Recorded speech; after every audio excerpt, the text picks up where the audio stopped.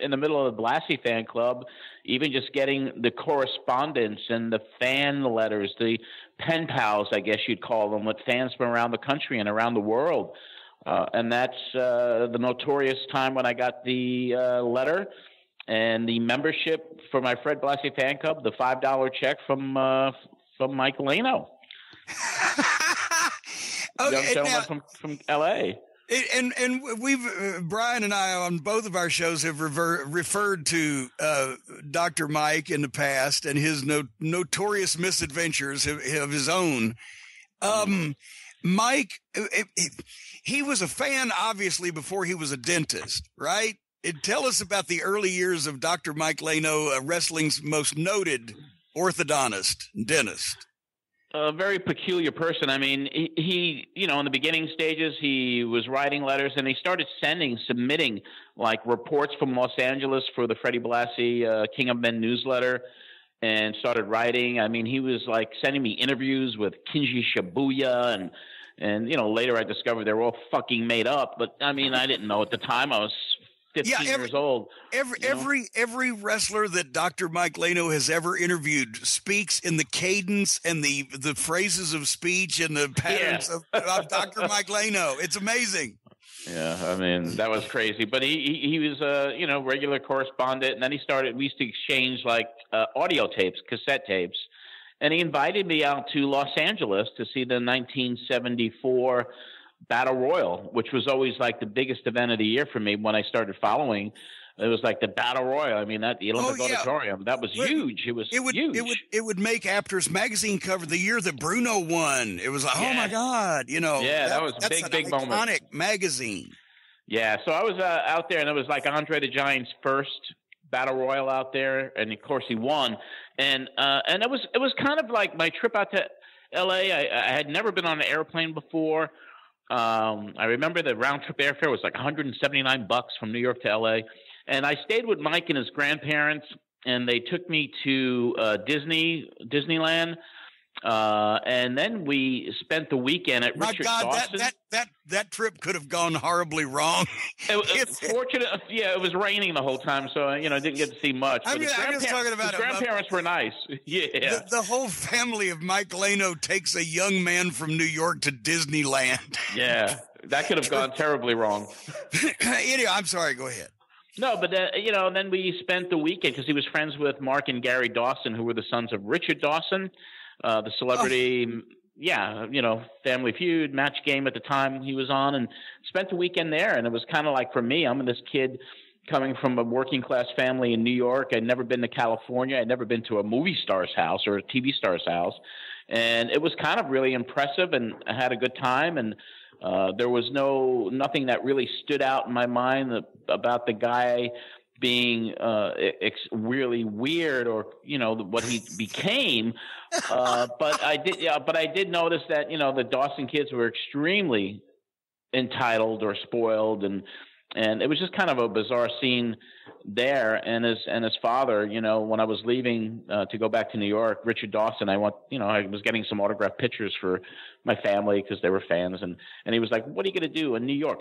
Sell these fucking things?" And he was like really like shocked that I was asking for an autograph. I was like, "No, I'm giving it to my fucking sister and my mom. I mean, they're fans of yours, So got out of L.A. Did he say it with the accent too? Did he say it with it? What are you going to do? Yeah, exactly. Sell these fucking things. I was like, "Oh my holy shit!"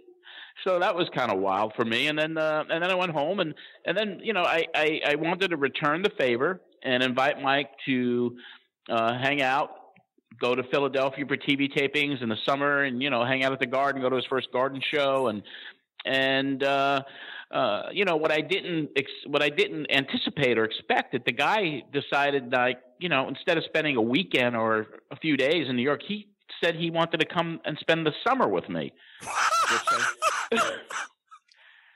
And I was like, well, Mom, Dad,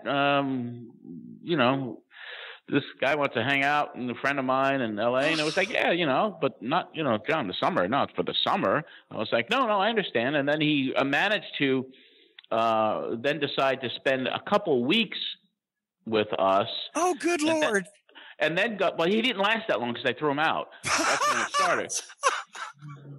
So he managed to get with Mike Ratchner and Diane Devine and go to St. Louis after New York. But I threw him out after it was like a week and a half.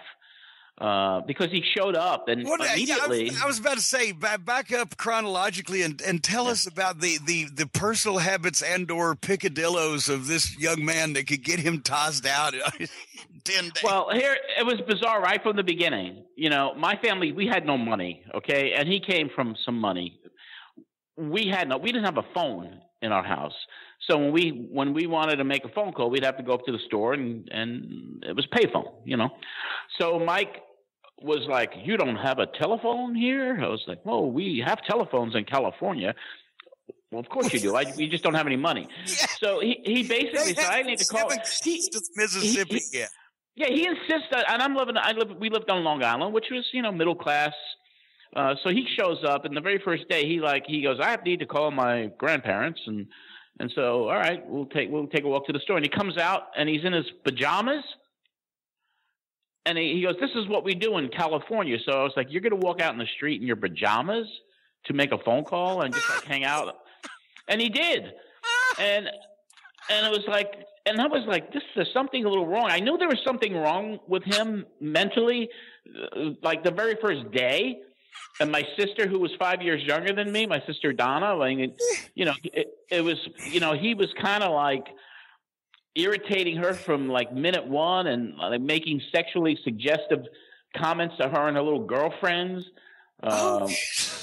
Yeah, I mean, it was bizarre, but the most bizarre thing. How old of a young man was Dr. Mike Lano at this point? I think he was 16, 17, same age as I was. Okay. My sister was like 12 or 13, something like that.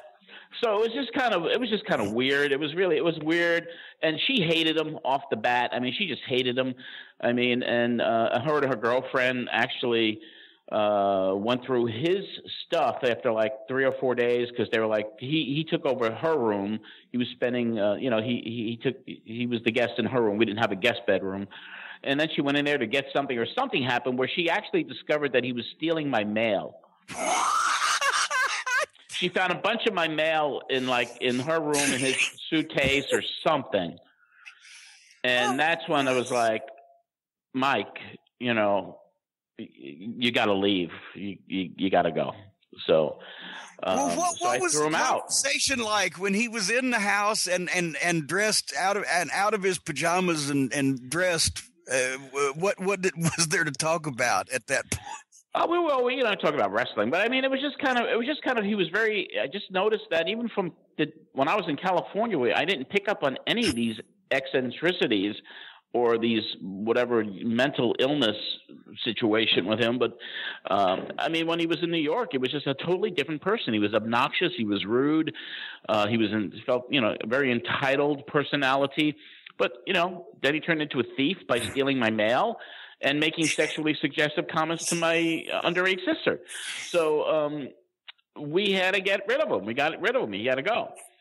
And that was the end of the friendship. And then you sent him to Diane Devine? Poor Diane. Well, he's still in touch with her from what I understand. I think he is anyway.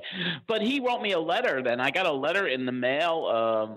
It was like a 15-page letter, and I wish I just found it not too long ago.